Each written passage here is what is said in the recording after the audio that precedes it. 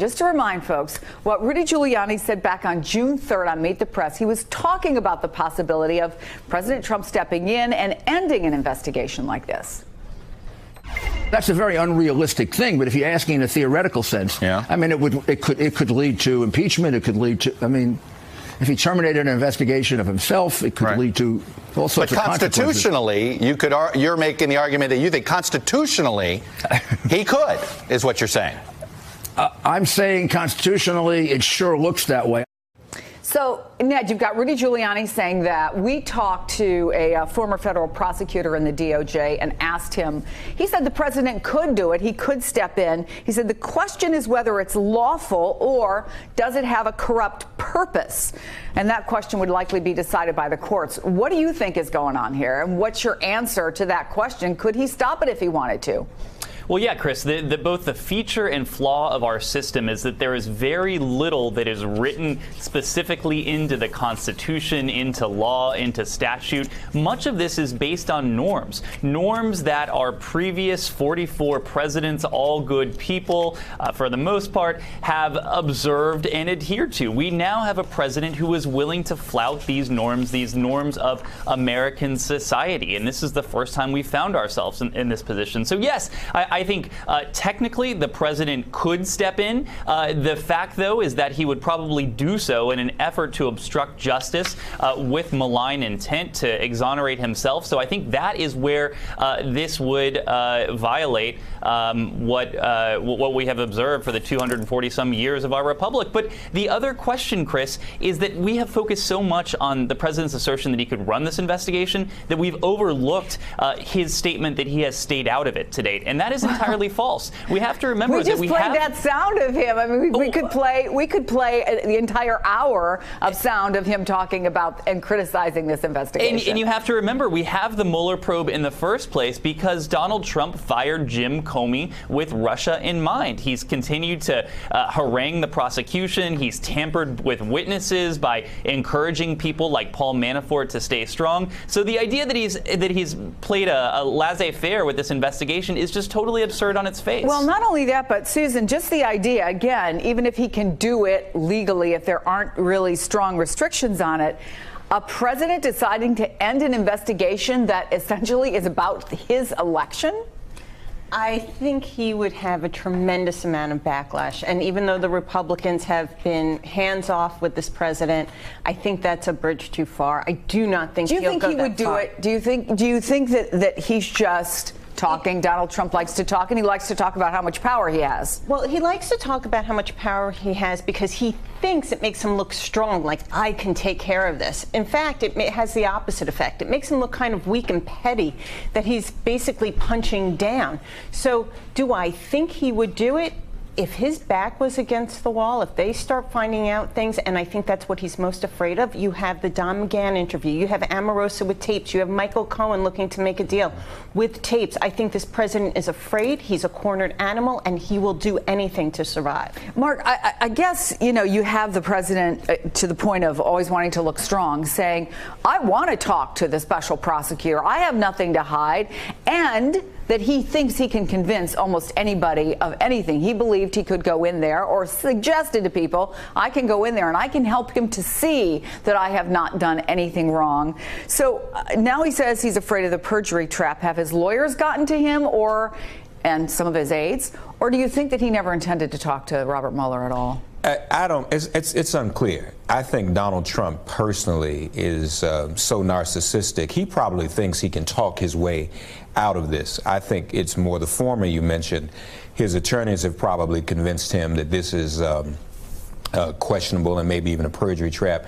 But you can't be trapped into perjury if you're not susceptible to lying, if that's not your nature. None of us would be susceptible to perjury. We just go in and tell the truth. I think what he's doing today, or what he's done overnight with this whole thing about running it if he wants to, it's another way for him to distract and try to control the narrative.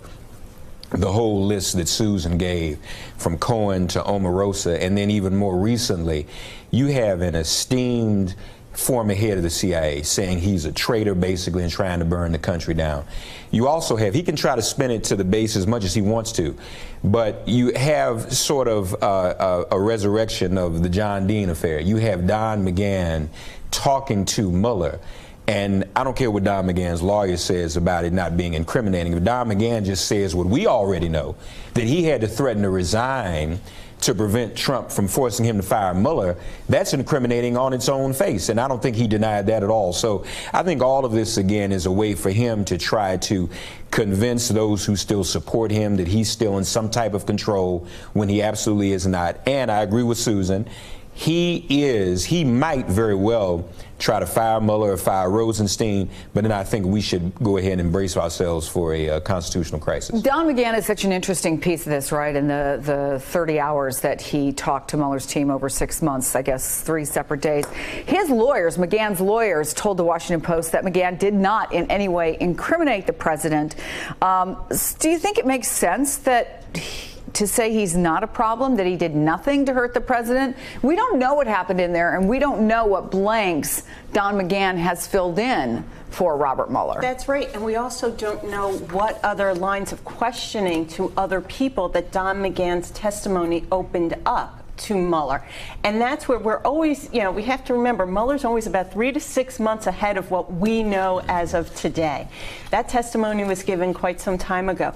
So I think Don McGahn was loyal to his oath of office, loyal to country, and he spoke as the lawyer to the office of the president. He did not speak as Donald Trump's personal attorney, and that's a very important difference. One of the things, I mean, you know, the president said, look, of course I said McGahn should, you know, speak because I have nothing to hide. Part of his whole feeling, you know, that he is in control. He wanted to make very clear that that was his decision. He also keeps talking now about taking away security clearances, and he suggested even James Clapper might be being nice to him because he wants to keep his own security clearance. He also tweeted about an interview that former FBI official Phil Mudd did on cable news. Take a watch of this. When I am requested to sit on an advisory board, let me ask you one question. How much do you think I'm paid to do that at the request of the U.S. government? Give me one answer, and you got 10 seconds. How much? I'll ask you a question. How much are you paid for your consulting and contracting gig? For being a I have no contracts with the U.S. government that pay money. I'm not talking zero. When you have a security clearance and you keep it, I have zero relationships with the private sector that involve my security clearance. Zero. So then the president, who obviously was watching, tweeted, just watched former intelligence official Philip Mudd become totally unglued and weird while debating John Brennan's security clearance. Mudd is in no mental condition to have such a clearance should it be revoked. Besides, Ned, just that's how the president of the United States is spending his time watching cable and then essentially doing a live in time commentary on it. I mean, is that where we are? He's just picking people to threaten? Does this support the argument he's using security clearances simply as a weapon against his critics, not because some of those people might in some way be leakers or pose a threat to national security? Yes. The answer to that is yes, absolutely, 100%. You know, first of all, Donald Trump should be very careful about having unglued and weird as the barometer for having a security clearance. Look, I think what we saw from Phil Mudd was passion that Phil Mudd had dedicated, passion that Phil Mudd had channeled to service of his country over the course of decades. But what we have seen from this president is not is an understanding that security clearances are not a reward. These are not something that go only to your defenders, to your champions. These are what former officials have so that they can consult, they can share their knowledge, they can work and continue to work on the hardest, the most challenging problems we face as a nation with their current colleagues, with those who remain in the intelligence community, in the law enforcement community. But you're absolutely right. This president sees it as a political reward, and he is seeing the removal as security clearance as punishment, as a chilling signal to all of those who would criticize him and who would find fault with what he is doing. And frankly, that borders on autocratic tendencies. Hey there, I'm Chris Hayes from MSNBC. Thanks for watching MSNBC on YouTube. If you want to keep up to date with the videos we're putting out, you can click subscribe just below me or click over on this list to see lots of other great videos.